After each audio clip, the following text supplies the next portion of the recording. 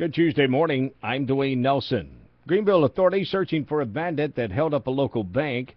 The Greenville Federal Bank branch on East Andrew Johnson Highway was robbed yesterday morning. Police Chief Terry Cannon told 11 Connects the suspect fired a shot inside the bank, but no one was injured. We're looking at all possibilities. I think the county had an armed robbery toward the end of the week last week. In anything like this, we compare notes. The suspect is described as 5'10" to 6 feet tall, medium build, wearing a dark-colored shirt and dark-colored pants.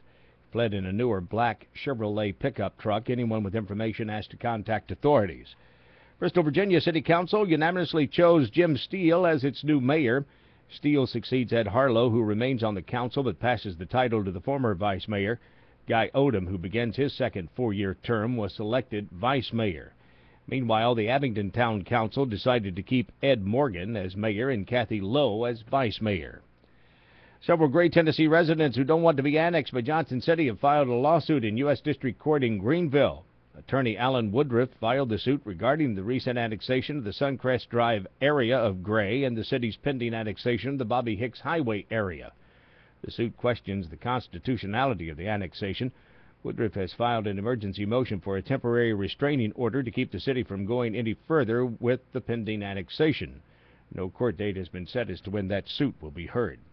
Kingsport-based chemical company has completed its acquisition of another firm. The $4.8 billion purchase by Eastman Chemical Company of Saluja Incorporated supports Eastman's growth strategy to increase revenues and its profit margin by expanding the company's geographic reach.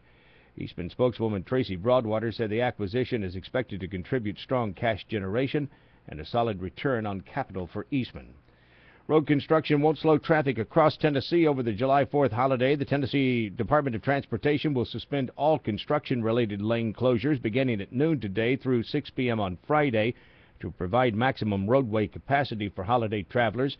Mark Nagy with TDOT offers some tips on staying safe for the roadways. Give yourself extra time to get where you need to go. And more important than ever, just make sure that you're not a distracted driver. That means never texting and drive, never drinking and driving. And, of course, give yourself extra braking room as well for those cars that are in front of you.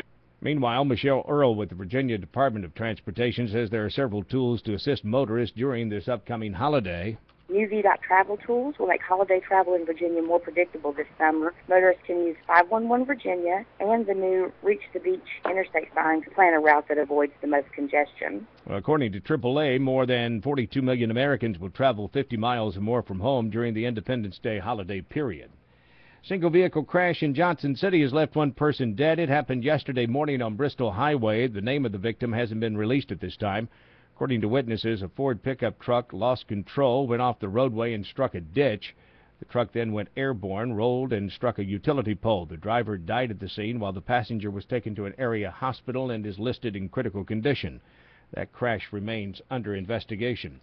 And local power companies asking people to voluntarily conserve electricity as the region continues to suffer from this heat wave. TVA, Greenville Light and Power, Johnson City Power Board, and Irwin Utilities asking their customers to reduce usage between 3 p.m. and 9 p.m. through today. I'm Dwayne Nelson. Have yourself a great Tuesday.